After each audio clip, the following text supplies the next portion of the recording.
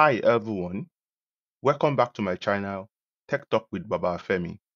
If you are working with the Azure Repos, you know how important collaboration is in software development. In this video, we are going to be diving into one of the most crucial parts of teamwork, pull request. We are going to be covering how to create a pull request, which we also refer to as PR in Azure Repos. We move on to how to review, approve, and merge this PR. Then we'll wrap it up with best practices to keep your code clean and error free. By the end of this video, you will be managing PRs like a pro and streamlining your team's workflow. Let's get started.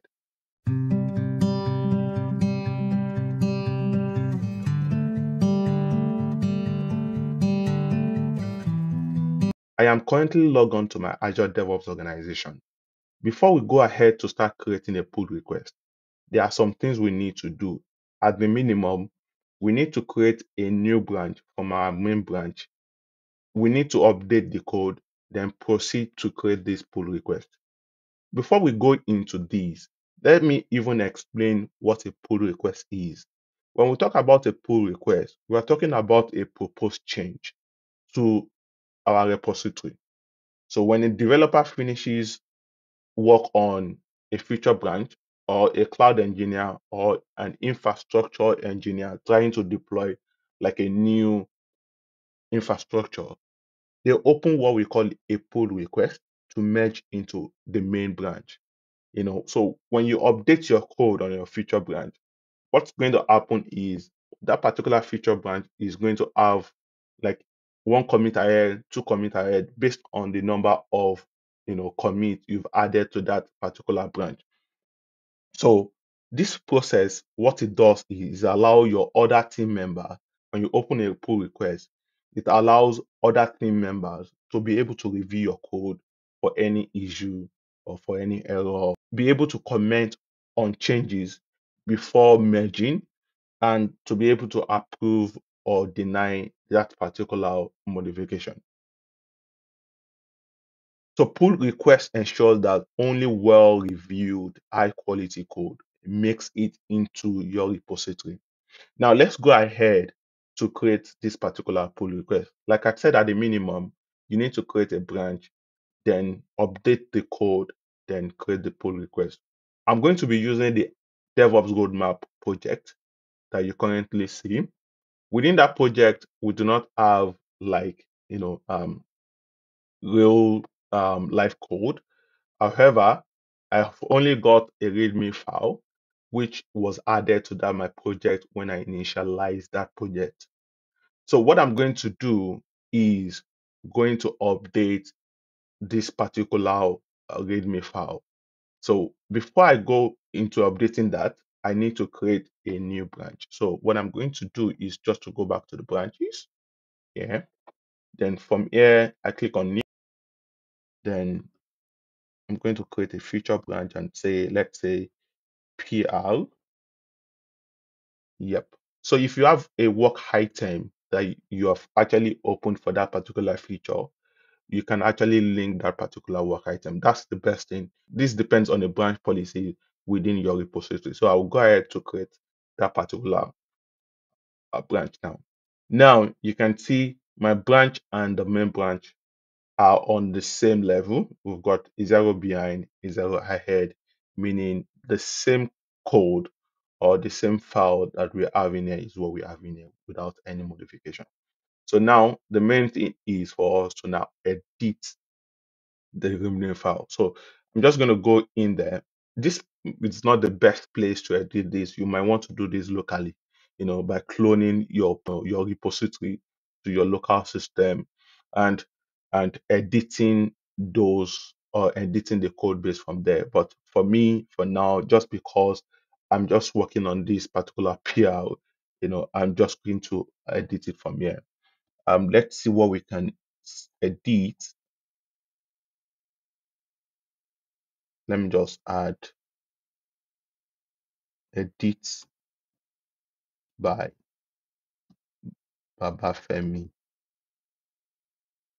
And once that is done, the same way you are going to do these on your local Git, where you are going to do the Git add, then the Git commit, then push back to your origin, that's the same thing that will be happening here.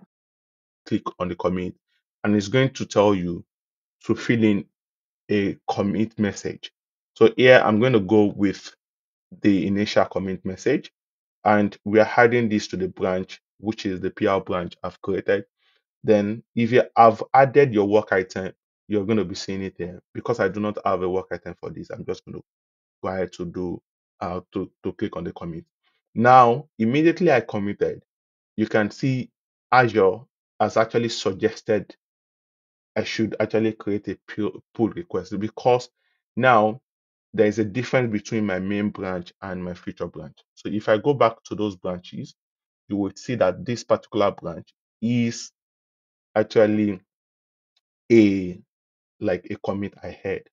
So I'm just going to create the pull request from here. You can also do that, by clicking it. The same message, commit message, has been added. So here is where you now add the description. So best practice is to have a, a good description to show what you've actually added. So I can say just to say added Bafemi as editor on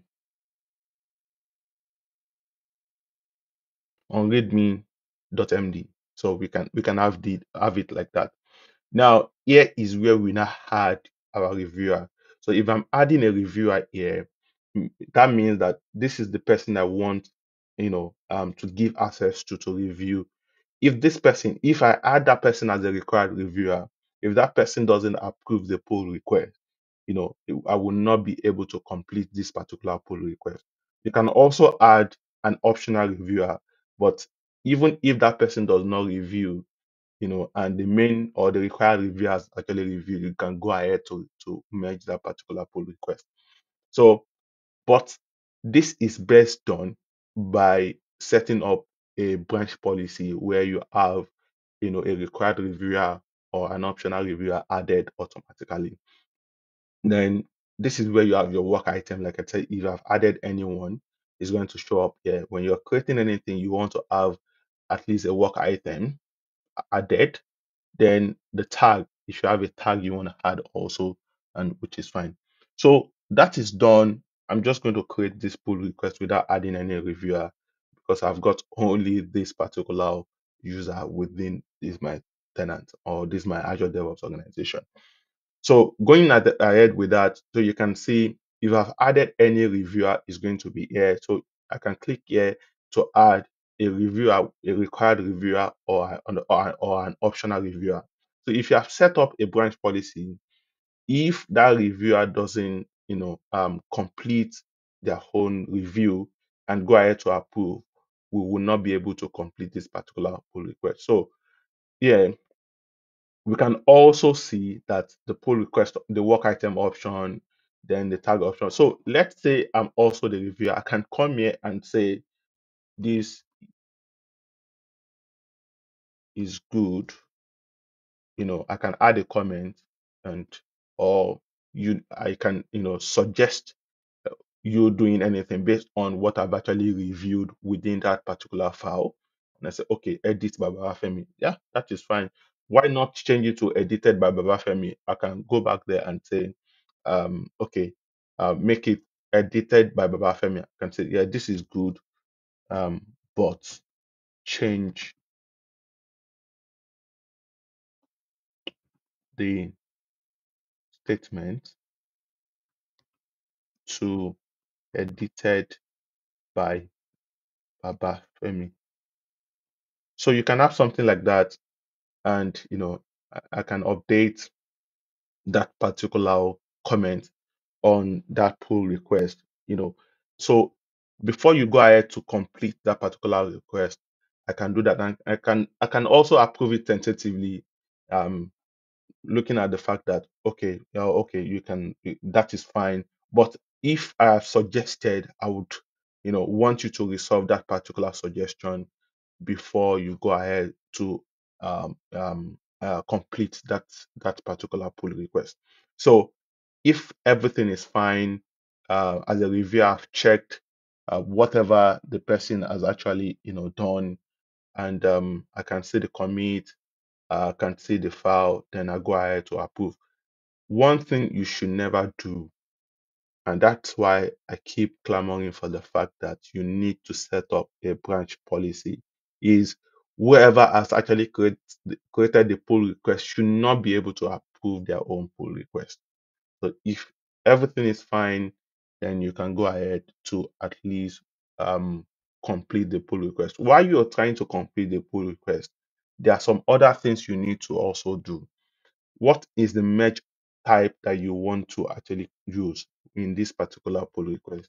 In my next video, I'm going to be talking about merge and merge conflict.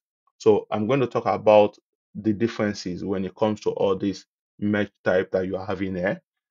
Then for now, I'm going to stick with the merge no fast forward. Other option is if you have a work item associated with this pull request, you want to complete that particular work item, then also you can go ahead to delete that feature branch if you feel like whatever has been done within that pull request is completed, and that code has been approved by like your head of department saying this is good, this is fine. You can go ahead to merge that particular pull request. So you can go ahead to delete this particular branch. One of the reasons is we do not want to have a stale branch within our repo. So I will always advise you go ahead or to check this particular option.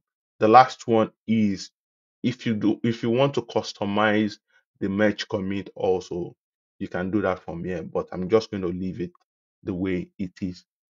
Since that is it, then I'm going to complete the pull request. Before we wrap this up, here are some of the best practices. Keep your PL small and focused so that it can be reviewed easily.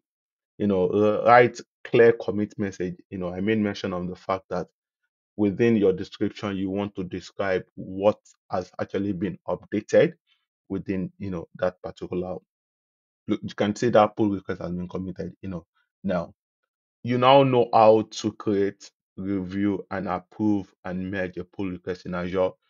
Drop a comment below if you have any questions. Like, subscribe, and hit the bell, to stay updated. In my next video, like I said the other time, I'll cover how to merge and resolve merge conflict. So stay tuned and see you in the next video. Bye.